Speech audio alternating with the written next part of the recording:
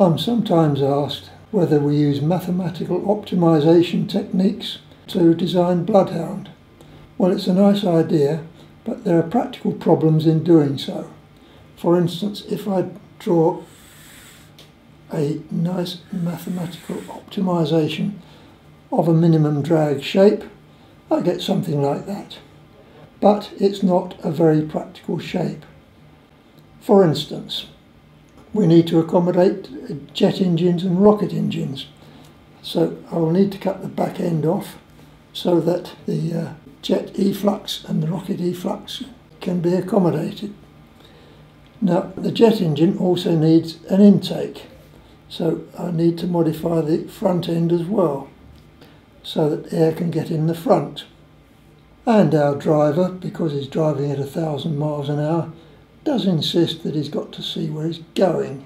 So I'd better accommodate him by putting a forward-facing screen. This not only enables him to see, it has another advantage. The wedge shape there causes a shock wave which pre-compresses the air going into the intake. Now, this, surprisingly, increases the efficiency of the intake, particularly at supersonic speeds.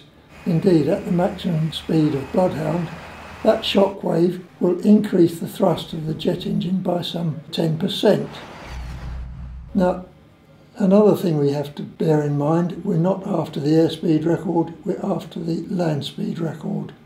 So I'd better draw the land in, and that means we need wheels as well. Now that introduces another problem. The air arriving from the front, a lot of it now gets squeezed under the nose and causes increase in pressure, and this, at the high speeds that we're going, would be quite sufficient to lift the front end of the car off the ground.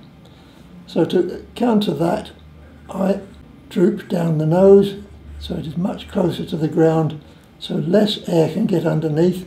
More air hits the top of the nose, so the lifting force from underneath and the downforce on top balance each other out.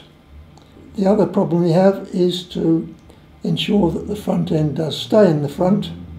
For that we need a fin. So now we have the shape of Bloodhound, but it is nothing like the mathematical shape that we started with, purely because of practical considerations.